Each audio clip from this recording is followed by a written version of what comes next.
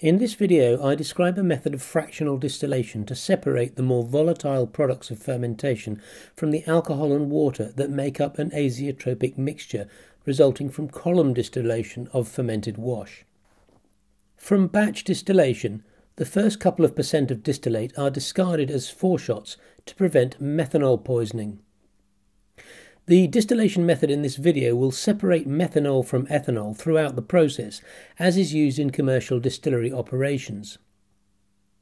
In those operations, foreshots are not discarded from the beginning of the run. They are taken off the top of the column throughout the run. In principle, I could do the same here, but to do so will require some additional safety engineering. To get this to work requires precise control of heater power, which is adjusted in response to the output from the column.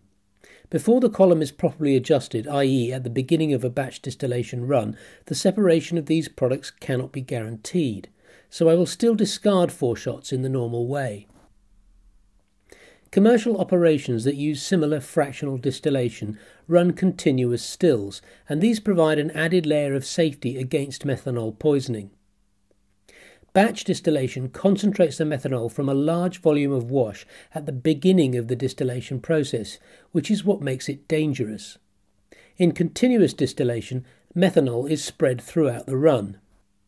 Methanol and other small molecules like acetone are not pleasant and cause a nasty hangover even in otherwise safe concentrations. The motivation for running a still like this is to eliminate them altogether to improve the quality of the product. In prior videos, I looked at fractional distillation to the azeotropic point. When doing that with a batch distillation, the resulting azeotropic product smells and when diluted tastes slightly off in the early part of the run, after the foreshots have been thrown. What chemicals are responsible for these effects I'm not sure, other than acetone and methanol, but there are various recognisable smells and tastes. There is a bitter taste you feel at the back of the tongue. There is a nasty pig's bottom smell, which is detected early in the run, and there is also an industrial waste antiseptic cleaning fluid smell, which appears thereafter. It's not until you get about 2/3 to 3/4 of the way through the run that you get a clean, pure vodka taste. I never get the tails or earthier sort of taste that you get with pot distillation, as they do not get over the azeotropic distillation column if it is adjusted correctly. So, from a simple azeotropic column, we only have a usable yield of perhaps 25% of our distillate, hence the need for another system.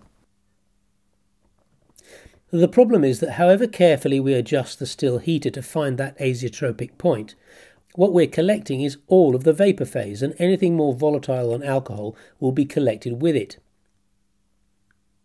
We need to change to a true fractional column. That means drawing an azeotropic mixture from the column as a liquid rather than as a vapour, and letting the vapour of the lighter chemicals escape to be discarded.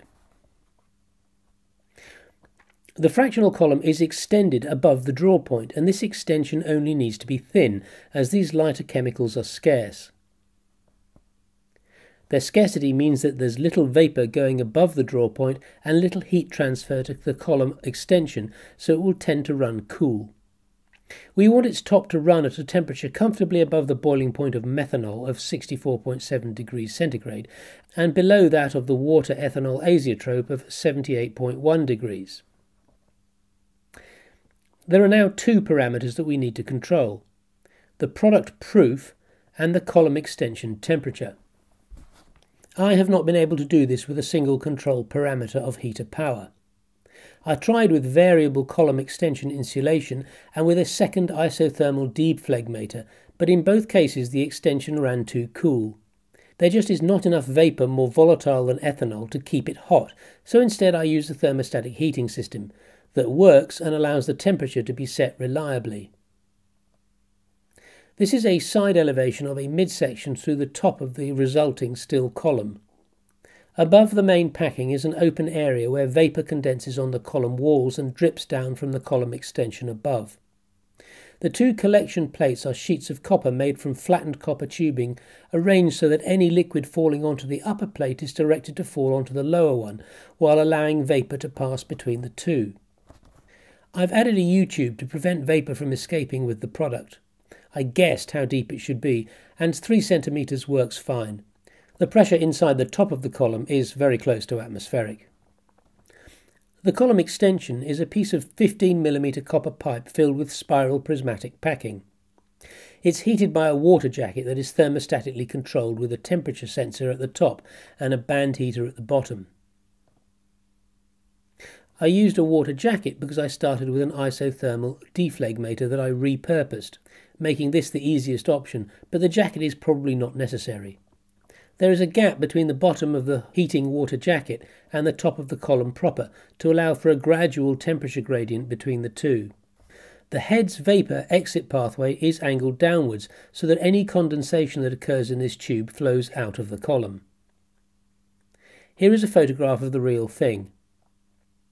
I used low-power 12-volt silicon pad heaters, and one at 15 watts was not quite enough, so I added a second at 20 watts, totaling 35 watts, which was fine. This system requires no additional condenser. The head's vapour outflow pipe at the top is a piece of 8mm copper tubing that's about a metre long and acts as an air-cooled condenser. As the product is drawn off as liquid, no condensation is required. However, I cooled it with a Liebig condenser to bring it down to a constant temperature to allow easier reading of a Parrot hydrometer. As we're interested in alcohol concentrations to within 0.1%, temperature correction to 1 degree accuracy is required, and this is a lot easier with a fairly constant temperature in the Parrot. Aside from that issue of convenience, it works fine with no additional condensation system. This system works well, producing a better, cleaner vodka than simply condensing all the vapour. Product quality remains consistent throughout the run, without the off tastes of heads at the beginning. The temperature of the thermostatic heater needs to be comfortably above the boiling point of methanol of 64.7 degrees. Even below the boiling point of ethanol, there will still be a substantial proportion of ethanol vapour in the head's outflow. It will just have a partial pressure lower than atmospheric, with the remainder being made up of a small amount of volatile chemicals like methanol and acetone and air. This means that the lower the temperature of the column extension, the less will be the ethanol that is lost in the heads. I found that at about 74 degrees centigrade, the ratio of product to heads is about 3 to 1. 70 degrees provided a fair choice to maintain vodka quality while minimising losses, giving a product to heads ratio of between 5 and 10 to 1. I haven't gone below around 68 degrees in order to keep a comfortable temperature buffer above the boiling point of methanol, given the variations that occur because of atmospheric pressure and the imprecision of inexpensive electronic temperature sensors. This scheme produces the cleanest vodka I've managed so far using batch distillation. I'm still using a thin 28mm column which has a correspondingly low yield, producing about 100 ml per hour of product. The ability to remove methanol and other unwanted volatile chemicals from the product is a precursor to the conversion from batch to continuous distillation, and I turn to that matter in the next video.